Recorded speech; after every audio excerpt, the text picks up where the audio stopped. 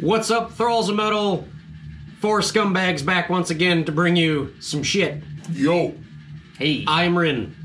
I'm Jammin' John. I'm Shredlord. And I am Necrotic Nick. And we're here with underground release, the band Bonesaw from Mansfield, Ohio. A little heartland metal for you. Yes. They have hills and a Walmart. A large prison. Reformatory. Ghosts.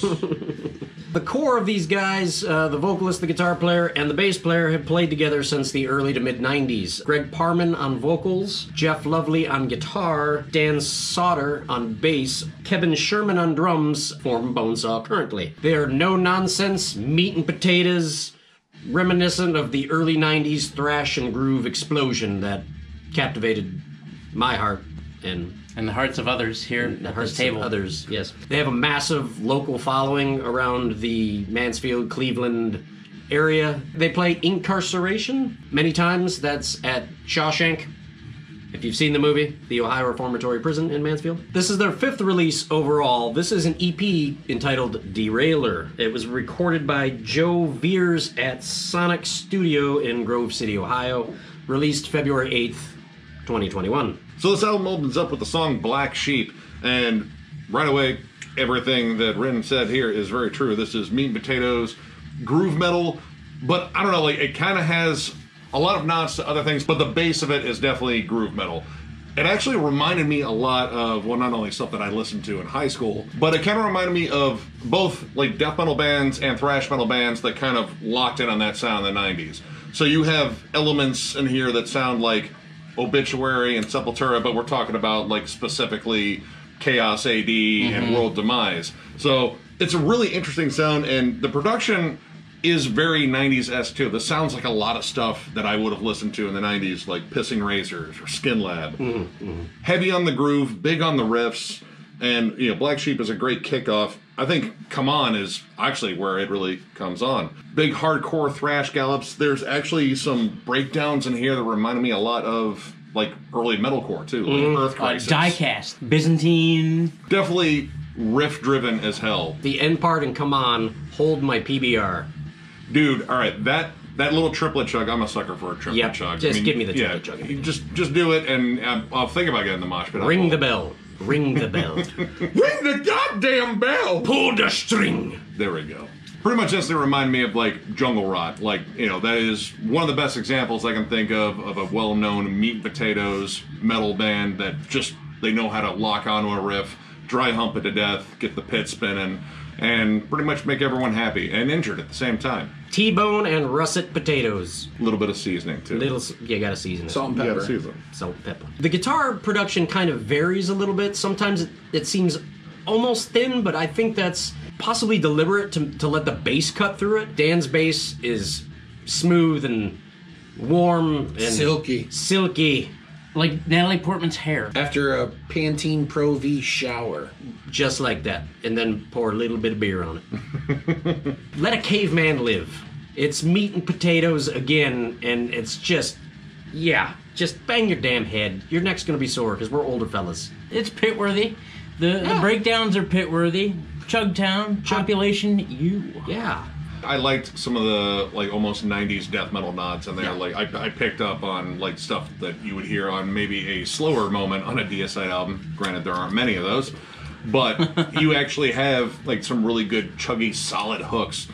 And I dug that overall. And these guys kind of like venture outside of that every now and then. The song Rage opens up with the most Sabbath-y thing that I've heard on this entire EP. But it doesn't stick to it. It kind of just leads in with that, and then boom, we're back into Groove Town with some really cool thrashy nods. But, oh my god, like, as soon as they open up with that, I was like, ooh, is this going to be like the slower kind of song?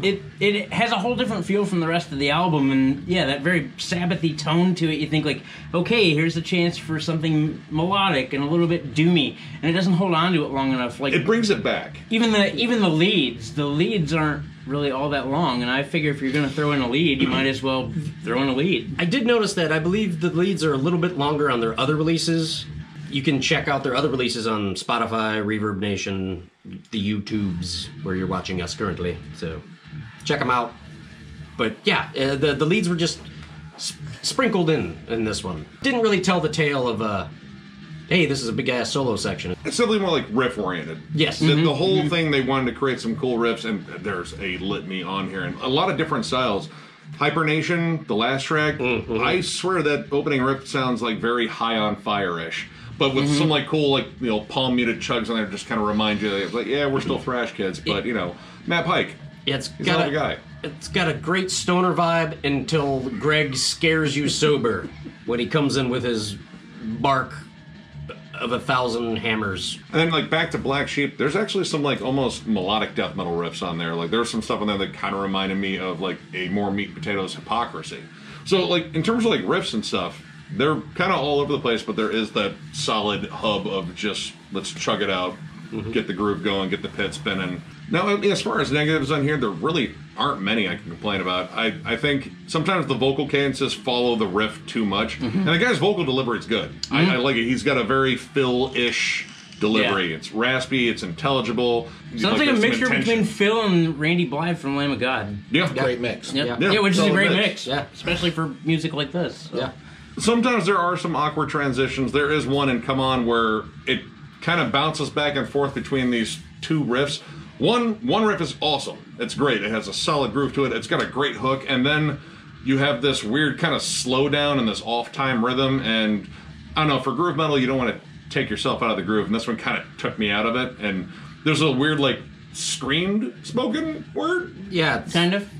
It reminds me of, like, some of the parts in Trendkill where Phil's freaking out. Warner. Warner. Yeah. Yep. Every time I go to yeah. It's a little bit of an odd transition, but then it goes in that badass triplet chug. So you're like, hey, you know what? Let's. Yep.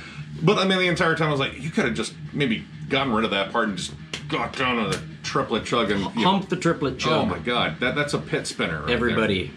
hump the triplet chug. But overall, man, I dug this. This was a fun listen. This really kind of took me back. I like that sort of nostalgic feel. Like this was exactly the sort of thing I would buy in high school, like when I was picking up like Victory Records samplers back in the 90s. Roadrunner. Yep, Roadrunner Yep. too. I Yep. mean, it has all the check marks that I loved as a kid, and you know what? I still love them. So overall, I'm going to give this 3.5 stars. It's a pretty solid release. This is my first exposure to the band. I've heard Rin bring them up quite a few times, and yeah, no, he's right. This is solid, straightforward, meat and potatoes, groove metal. Doesn't really mess around very much. It just delivers riffs, hooks, and pit-worthy anthems. That's what I've needed. I'm gonna give it a 3. What Nick said.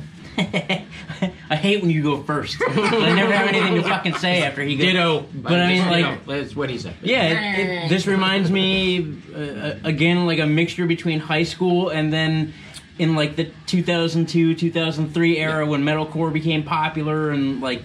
You know, you had Lamb of God and Shadows Fall and Hatebreed and Byzantine, and this sounds like a good mixture of like all that plus, you know, 90s Machine Head and Pantera and blah. So, like, for me, it was a throwback to not only teenager, but, you know, early 20s as, you know, this is the kind of music that got me into heavier music. No slouch on these guys. They write just, again, straightforward grooving metal songs. 3 stars. Good listen.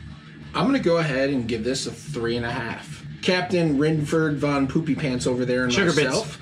Sugar bits. Captain Ridford von Sugar Bits over there and myself. I'm never calling you have that. actually played shows with these gentlemen, and they are consummate professionals, and they are passionate about what they do, and they execute it at a high level.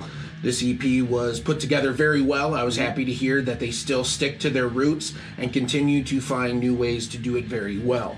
So 3.5 all around. This was a good listen, and this is something to get down in the pit to. You know what I'm saying? You dirty little rascal rat bastards. Yeah, I'm gonna go 3.5 as well. Solid songs, solid production. I have played numerous shows with 2 different bands with these fellas.